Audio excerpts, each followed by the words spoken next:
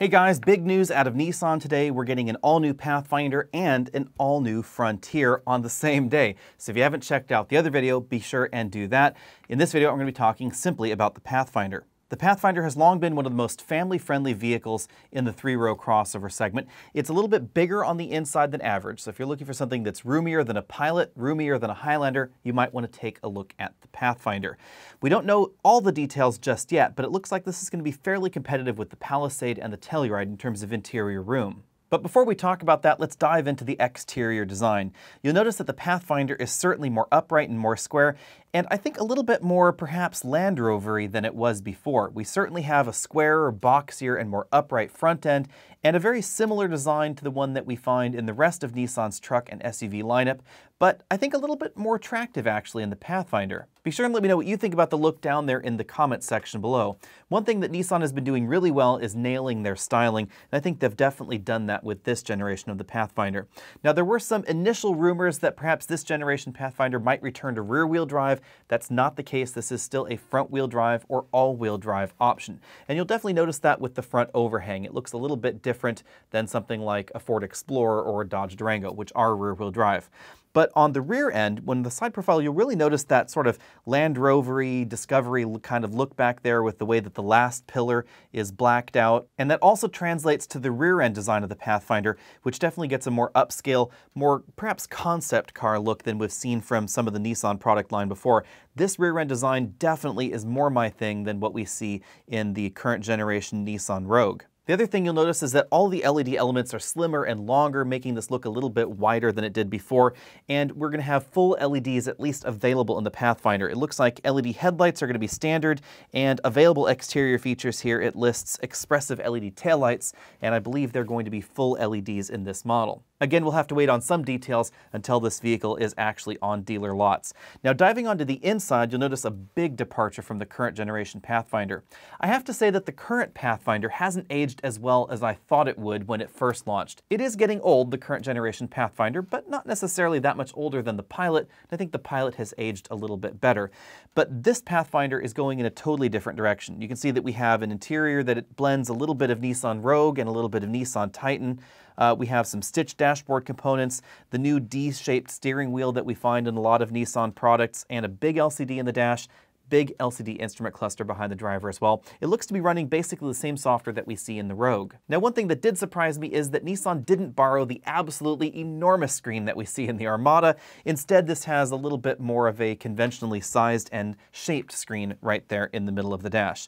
Obviously, we have 3-zone automatic climate control available, and we have the joystick-style shifter and terrain selector knob that we see in some of the other Nissan products. Practical storage cubbies have long been a Nissan hallmark, so of course there are a ton of pictures in this picture deck highlighting all the various storage areas in the cabin. One thing that struck me as a really handy feature, though, that they didn't really spend too much time on these pictures or in their presentation, is the second row. The Pathfinder was one of the first vehicles available in North America that had a second row seat that let you tilt and slide it forward while a child seat was latched into place using the latch anchors and the top tether anchor. For 2022, the Pathfinder is going to be able to do that across the second row bench, so it's not just restricted to the passenger side of the vehicle. That's something that we only see at the moment in a minivan, the Chrysler Pacifica, or in the Volkswagen Atlas. So if you don't want either of those two options and you're looking for something that has this same feature, then this is going to do the job for you. The only other vehicle in this segment that has a feature like this is the CX-9, but only on the passenger side. You can't leave a child seat latched into place in that fashion in the Highlander, in the Pilot, in the Telluride, the Palisade, any of those other options out there. Like most three-row crossovers, the second row of the Pathfinder will fold flat so you can put larger cargo inside, but unlike most three-row crossovers, the cargo area is 4 feet wide, so they say that you can put 4x-sheet goods of things in the back of your Pathfinder, making this a little bit more practical than some of the other options. And that will likely pay dividends for the third row. The third row is quite narrow in the Highlander, even though it has 3 seat belts back there. In the Pathfinder, it should be a little bit more accommodating for larger and wider folks, and of course, the ability to put 4x8 sheets of plywood in your crossover. I don't know about you, but that is something that I actually want to do now and then. And outside of full-size SUVs, there are incredibly few vehicles that will let you do this. Even larger three-row vehicles like the Dodge Durango does not have that ability. Now, for some reason, details do seem to be a little scarce on that third row, but it is going to be a 7-seat vehicle or an 8-seat vehicle. And according to this spec sheet right here, we should expect 16.6 cubic feet of storage space behind the third row. So certainly less than we find in some of the larger vehicles, but definitely a bit more than some of the smaller three-row options. So something like a Kia Sorento is obviously going to have a little bit less cargo room back there, but you will find a bit more in the Kia Telluride. If you prefer captain's chairs and a 7-seat configuration, that is going to be available, and there will be a removable center console in the middle, but it's not going to be a removable center seat like we find in the new Acura MDX. I do think that's a really handy feature in that particular Acura model. Back on the outside, one surprising feature for the exterior is that we have wide tires. 255 with tires look like they're going to be standard on all Pathfinder models. Those are some seriously wide tires. The Mazda CX-9 is the only other entry in this segment that has tires like that are this wide outside of the rear-wheel drive options. So some of the rear-wheel drive options like the Durango and the Explorer have wider tires, but the Highlander and the Pilot certainly don't. The other thing that struck me interesting on this spec sheet is what's going on under the hood, and that's probably what you've all been waiting for. We have a 3.5-liter V6 engine. It's a refreshed version of the same V6 that we've seen before, but we do not have a CVT anymore under the hood. So if you're not a fan of continuously variable transmissions, don't worry, this is finally gone. On the other hand, if you're not a fan of the same 9-speed automatic transmission that we find in the Honda Pilot and a number of FCA vehicles and of course the Range Rover Evoque, then you may not be a big fan, because that's exactly what's replacing the CVT. The same 9-speed automatic that's in the Pathfinder, the Ridgeline, number of vehicles from the Chrysler envelope like the Jeep Cherokee, etc., they use the same 9-speed automatic. Now on the other hand, that 9-speed automatic has really aggressive starting ratios, so it is likely that 0 to 60 times may improve, even though the power figures from that 3.5-liter V6 are pretty similar, 284 horsepower, 259 pound-feet of torque.